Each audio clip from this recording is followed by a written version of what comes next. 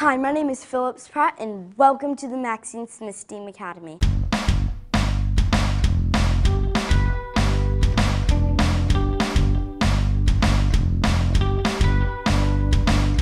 Come on, let me show you around.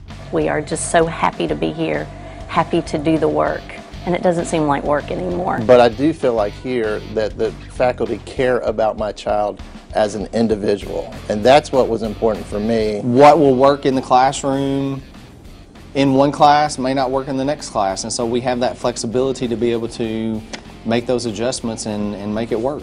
Awesome.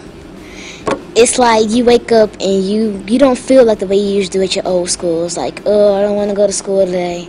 It's like you come to a school where you get to learn more than you did.